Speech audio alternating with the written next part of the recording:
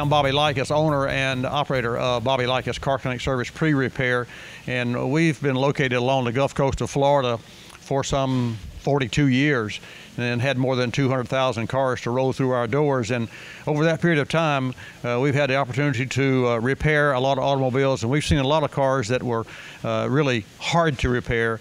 And when I say hard, more difficult in the sense that electronically they were challenging, because for instance, you get a car that comes in and doesn't start, it won't run, and it comes in on the hook, as we say. And I think it's important for us to, from a time management standpoint, and trying to help the customers and share with customers some of the complexities of today's automobiles. You got to have the right tools. You got to have the training and the tools. And with me is Terry Elm, Terry, Master Automotive Service Technician. So Terry, if you would, just before we get to the Delphi Diagnostic scan tool, share with our viewers your background. Well, Bobby, as you know, I am an ASE certified Master Automotive Technician with the L1 certified Diagnostics level 1.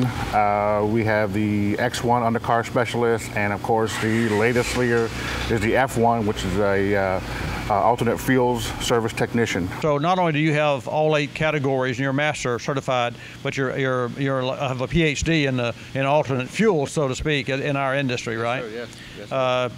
How many scan tools? I can tell you from my standpoint, I can't count how many scan tools that I've bought and diagnostic aids that I've bought, and only to learn that 6 months later or a year later, those tools were outdated. And while there are always programs that update, there seems to be just another new tool that comes out that does everything collectively that all those old tools together really couldn't do. That's right, and that's what I see with the Delphi Diagnostic Scan tool, is that it seems to encompass all of the to-dos that we have to do in our service industry. The Delphi unit is a really good unit. It's one that's bidirectional. That means we can actually talk to the computer.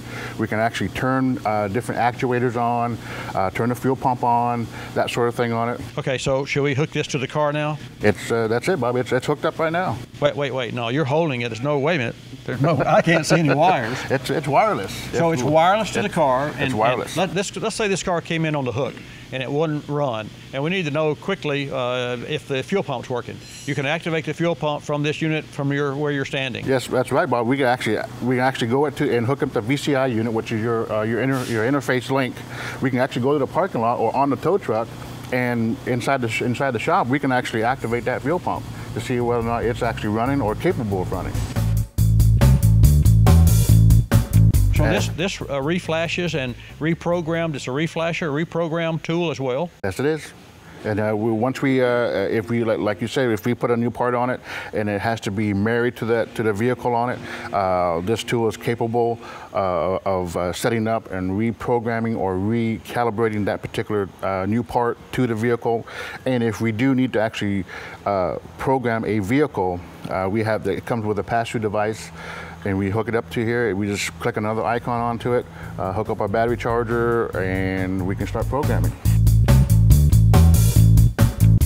But what if you need information that's on the internet and wirelessly connect to that car at the same time? That is not a problem, Bobby. All we have to do is escape out of this particular screen. We can go to our Windows-based 7 screen and actually look up any particular data information center that we need to access. So if you needed to search the web or a specific data anywhere, you could do that from where you're standing. From where I'm standing, and it wouldn't lose the information out. We don't have to disconnect the car and go to another area and hook up another cord or anything like that. It's all right here. Or just flip back to the exit screen.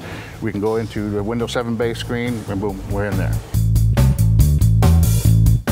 So there's updates that come with it. It hooks to the internet, plus it untethers, and that's what I think is one of the strongest points about the Delphi Diagnostic tool, is that it's not a tethering unit. You hook the base unit to the automobile, as we all know to do, right. And then you have a wireless tablet, PC-based, that allows you to, at your own convenience, walk around the shop even, If you had to get a special tool for something, you could walk around the shop and still be hooked to the automobile and carry it with you real time, on time. And that's where we are right now. That's what I love about this tool, Bobby. I can hook it up to the vehicle, and I can actually do a health check. And while it's running a health check, I can be on to another car, looking at wiring schematics, looking at some other PIDs from another vehicle while this is going through its health check. And I can watch it. I can set it on my laptop and just watch their PIDs. Well, there you have it.